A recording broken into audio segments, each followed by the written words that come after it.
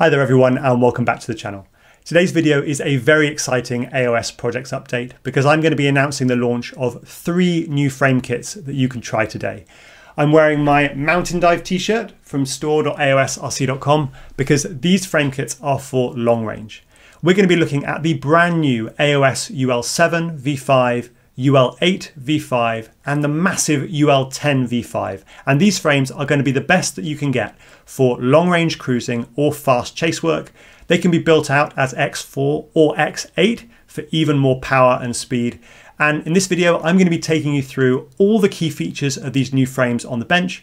We're going to be looking at the build, some black box logs and some flight footage. And then at the end of the video, I'm going to be letting you know where you can get hold of these frame kits and try them out today. And you can also find all the links you need down in the video description as well. A lot to cover in one video, so let's not waste any more time. Let's dive right into it. Let me introduce you to the AOS UL7 V5 on the bench. And the first thing you're going to notice looking at this frame is the vertical truss arm structure. This consists of 2 vertical pieces of carbon fiber coming out from the frame and meeting at the motor mount. And this design has several advantages over a traditional 6 or even 8mm thick arm for a 7-inch drone. Firstly, it's enormously stiffer than that type of construction in all the key vibration directions, vertically, forward and back, and torsionally as well. It also weighs significantly less than a typical 6 or 8mm thick arm, which helps reduce the weight outboard of the frame and therefore improve responsiveness, particularly in fast flips and rolls. And because with 2 pieces of carbon fiber are orientated vertically, we minimize the blocking of the thrust column from the prop, which improves propulsive efficiency. On the UL7 V5, we've slightly thickened the vertical trusses from 2.5 to 3mm. And the reason for that is that we want to be able to support X8 motor mounting. If you decide to go with the X8 version of this frame, you're going to be getting 8 of these motor mounting plates rather than 4, and you're going to be able to mount a motor on the top and bottom of each arm so that you can run either an X4 or an X8 configuration if you wish. Adding that second motor underneath the arm increases the overall weight on the end of the arm, so we wanted to stiffen up the truss slightly so that it can handle that extra weight without transmitting any vibration through into the footage. And if you're looking for a fast chase drone that has an X8 configuration, then this frame is going to be exactly what you need to support that with 7-inch props.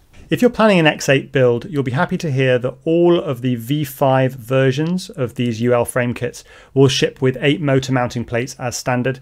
And I've also provided links in the video description to STL files for these legs, which you're going to secure to the bottom of the frame using double-sided sticky tape and obviously the motor mounting screw as well. The combination of tape and screw does a really good job of firmly securing these legs, and they're quick and easy to print as well. At the front of the frame, we have this brand new 7000 series anodized aluminium camera cage. And this is going to be available from CNC drones in black, blue, green, or red, so you can match it to the rest of your build.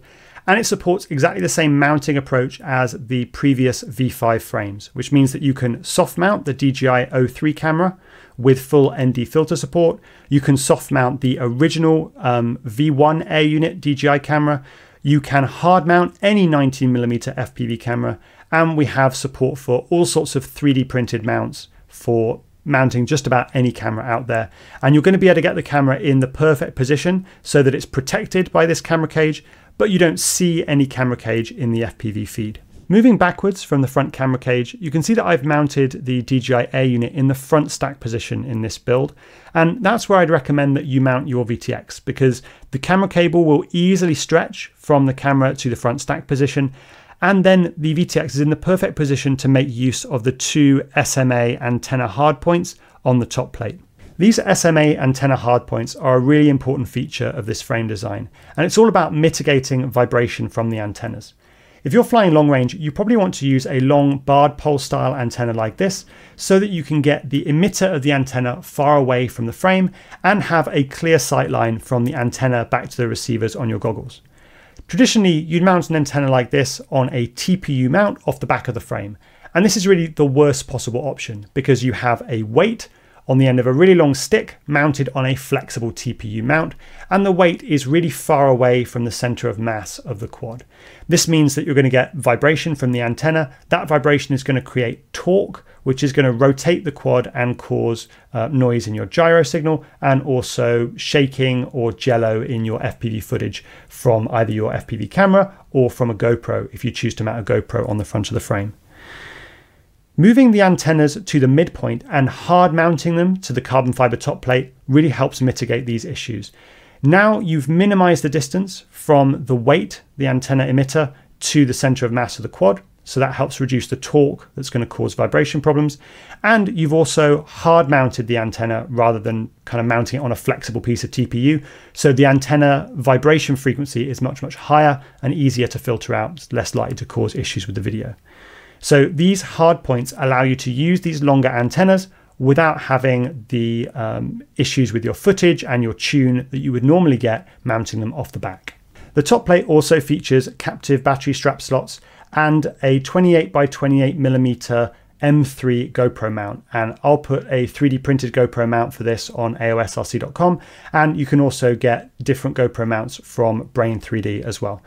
This is the same mounting as the AOS 5 V5, so any GoPro mount for that frame will also fit this frame. Let's take off these antennas and have a look at the underside of the frame. On the underside of the frame, you can see we have 3 stack mounting positions. We've got a 30 by 30, 25 by 25, and 20 by 20 mounting in the front and the rear. And the middle mounting is 30 by 30 or 20 by 20. And the 30 by 30 stack mount in the center is reinforced with press nuts, so you can get a really nice secure mounting for your stack screws. The motors that I recommend for this build are the AOS Supernova 2807 1400 kV motors. In my testing, these provide the best thrust to weight ratio of any 6S motor. And if you're looking for a build that's both lightweight and high performance for long range flying, then these motors are going to be exactly what you're looking for. They're available from RC & Power and all good retailers, and I'll put links to those down in the video description as well. In terms of components for this build, I would recommend a 30 by 30 electronic stack with at least a 50 amp rated ESC, a 1000 microfarad 35 volt capacitor, and a 5000 milliamp hour 6S LiPo, or you could use a 6S 2P lithium ion pack as well. I'll put links to my recommended components down in the video description. Now that we've been through the UL7 V5 in detail, I'm going to take you more quickly through the UL8 and UL10 V5 because they share all of the same features as the UL7. They're just designed for slightly larger props. You're going to choose which frame is right for you based on the size of prop that you want to fit to it. The AOS UL8 V5 shares all of the same features as the UL7 we just looked at. It's just been expanded slightly for larger 8-inch props. The arms are slightly thicker. We're now up to a 3.5mm thick arm as opposed to the 3mm on the UL7. And this is to support the slightly larger motor that you're going to want to use for an 8-inch prop.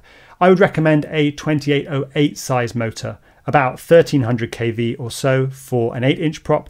And of course, the vertical truss arm is plenty stiff enough to run this in an X8 configuration with 2 2808s, one above and one below the arm.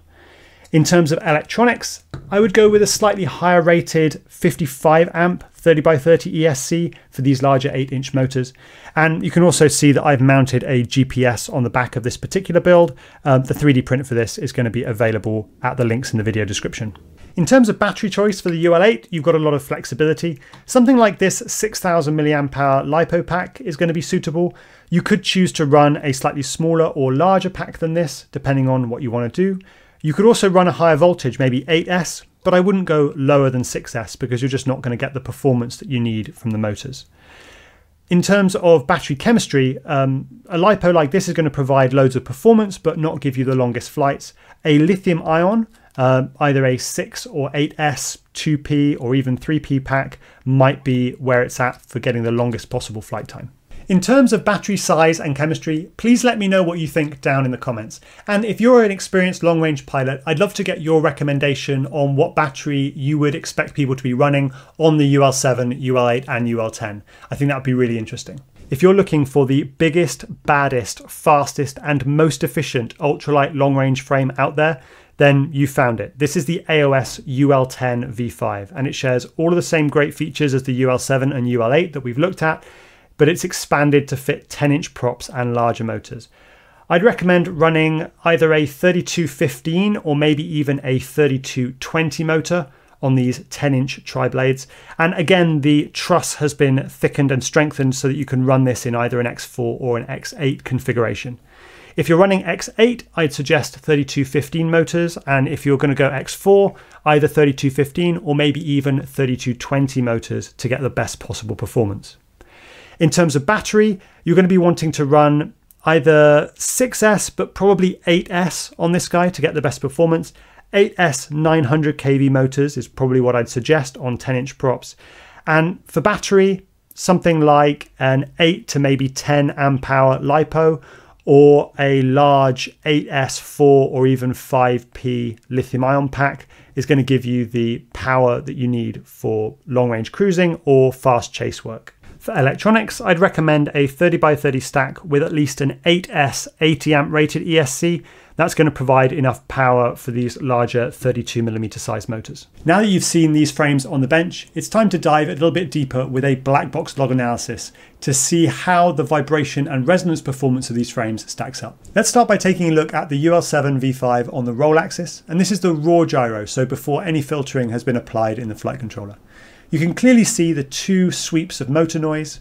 We've got one sweep at the motor RPM and a second sweep at 3 times the motor RPM. And that's very typical for tri-blade props. You're always going to get noise at the motor frequency and 3 times the motor frequency because that's the blade passing frequency of the prop. Looking at the vibration performance of the frame, you can see that overall the frame is incredibly quiet. Apart from the sweeps of motor noise, we really don't have much noise anywhere else in this signal. If you're used to reading black box logs, you might just be able to spot the first frame resonance of this frame, but it's up at 200 Hz. Now that would be pretty impressive for a 5-inch freestyle frame. And for a 7-inch frame, I mean, it's just going to fly and tune exactly like the best 5-inch you've ever flown. You're going to be able to get rid of all of this noise with RPM filtering and maybe just a single dynamic notch, although it's questionable whether you even need that. And then you're going to be able to raise all your D-term filtering and gyro filtering up to a nice high level because there's just no noise really below about 160 Hz with the UL7 V5. Moving over to the pitch axis now, again we're looking at the raw gyro and there's just no frame resonances visible on pitch at all. Pitch is slightly better damped than roll because I've got a long battery, so that's why we see a little bit less noise overall. But there's no frame resonances and RPM filtering is all you need to take care of these two sweeps of motor noise. You won't need any gyro filtering and you can raise your D-term filtering at least to the level that you would for a typical 5-inch, maybe even higher. Just to finish off, we're going to look at the yaw axis, and I mean there's nothing really to see here on yaw at all. Again, we've got the motor noise but no other noise apart from just that vibration from the prop and motor itself. No frame resonances, no vibrations from the frame. Also, I've got long barred pole antennas on this build and we don't see any vibrations from the antennas, which is showing that the hard SMA mount points, the hard points on the top plate of the frame, are working to help stop those antennas vibrating and stop that vibration getting through into the flight controller. Alright, so now let's look at the other end of the spectrum with the AOS UL10. And here we're looking at the roll axis, the raw gyro before any filtering has been applied. And we can clearly see the two broad sweeps of motor noise at the motor RPM and 3 times the motor RPM, again because we're using tri-blade props. I really struggle here to see any evidence of any vibration either from the frame or from the antennas. And I am using long barred pole style antennas on this build as well, just to try and make it representative for those of you who want to fly long range. I know that there is, from simulation, a frame resonance at about 160 Hz, and maybe you can just barely see it there. It's very, very quiet. Needless to say, this isn't going to cause you a problem in flight at all. 160 Hz is, well, you're only hitting that frequency when you're above 50% throttle, so it's very, very easy to filter out that frequency with RPM filtering. You don't even need a dynamic notch to take care of this. Just RPM filtering is going to be more than enough. And then if you're looking at lower frequencies, I mean, it's just very, very quiet. So you can be confident to run minimal filtering, minimal D-term filtering, and turn those PID gains up nice and high to keep the frame locked to your sticks as you fly it. Checking the pitch axis, I mean, similar to the UL7, there's a bit more damping on the pitch axis because I'm running the battery lengthways. So we don't see any evidence really of frame resonances at all in this plot.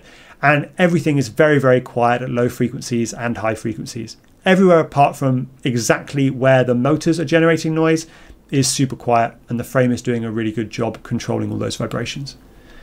Finally, we'll take a look at the yaw axis for the UL10 V5, and I mean, again, there's nothing really to see here. It's very, very quiet, both at low frequencies and high frequencies. You can just sort of see a little bit of the motor noise just coming from the motors and props, but that is going to be easily taken care of by RPM filtering in Betaflight, so it's nothing you need to worry about. Just for completeness, let's take a look at the UL8 now. And on roll, we see similar performance to what we saw with the UL7 and UL10. 2 sweeps of motor noise and the barest hint of a first frame resonance, this time at 180 Hz, which is a really good frequency even for a 5-inch drone. So you're not going to have any issues tuning the AOS UL8, and I'm going to be taking advantage of this performance when I do the preset for this drone. Looking now at the pitch axis, and again, with the battery running lengthways, we've got a bit more damping, so we see 2 sweeps of motor noise and no hint of any frame resonances at all. And on your axis, it's the same story. We see 2 sweeps of motor noise, although they're much quieter on yaw than they were on pitch and roll, and that's very typical, and no hint of frame resonance here either. Now that you've seen the AOS UL7, 8 and 10 V5 on the bench and in black box log analysis, I'm hoping that you'll be keen to try out one of these frames for yourself.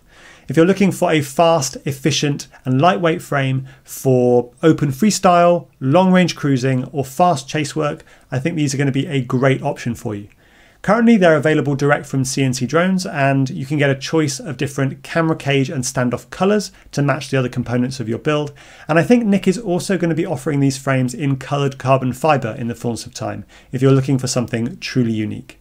Everything you need, including links to the website where you can buy the frames, all the build guides, tuning guides, 3D prints, everything you need to help get your frame built and flying just the way you want it. All of that's down in the video description. And if you have any questions, please drop me a comment in the video or just email me, chris@aosrc.com. That's all I have for you for today. So all that remains is for me to leave you with a little bit more footage from the AOS UL7 V5, and just to say thank you so much for your support and very, very happy flying.